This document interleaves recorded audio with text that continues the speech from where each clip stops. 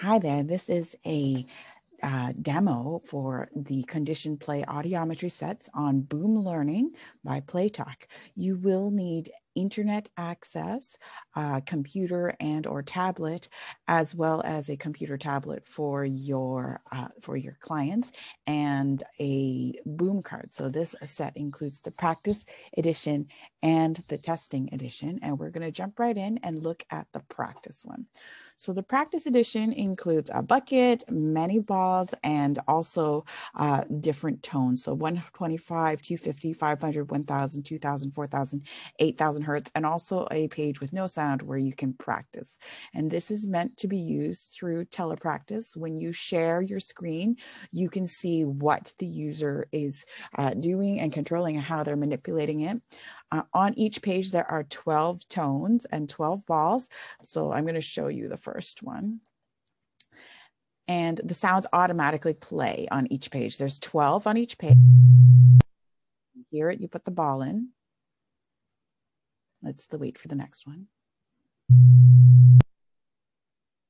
And will play through all the way through to the end, unless you change pages. So if you change and go to the next page, the different tone will play, and you can test that one.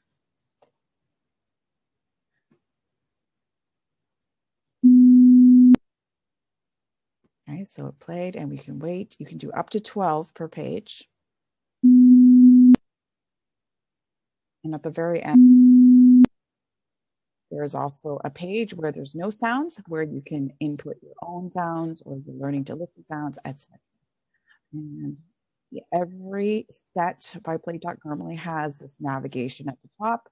You can click the arrow buttons and the next buttons to move to the next slide. And here, if we want to see the testing edition, it's pretty much the same thing. You could actually use the no sound one, but to avoid confusion and mix up and accidentally navigating to a page with sound, I've made a completely different one that just has no sound. So you go here, and on each page, there's some directions at the beginning. So it just says, "Are you ready?" And then you move to the next page and drop the balls in buckets. So if you are sharing this through telepractice, the clinician would have this open on their computer, and the listener would have a tablet in front of them, and they could touch the screen and drag the balls and could control it. But you must use a platform that allows you to give mouse control. I like to use Zoom, or I only use Zoom. That's what my workplace uses. And we just give mouse control. If you are using the practice edition, I would suggest that you also share sound when you share the screen and give mouse control. And you can normally take mouse control back. There are some shortcut keys, or you can just turn it off in Zoom quickly and easily. But this is the testing edition, so you would ideally use this in a sound booth and give them a tablet that has the internet, and you pull this up right on their browser and just pass it to them. And you would have to watch on their screen whether or not they are moving the balls or dropping the balls in the bucket. And keep an eye out in the future.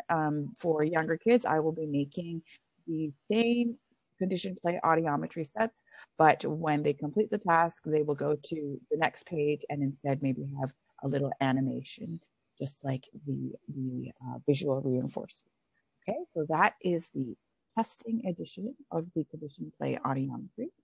And thanks for watching.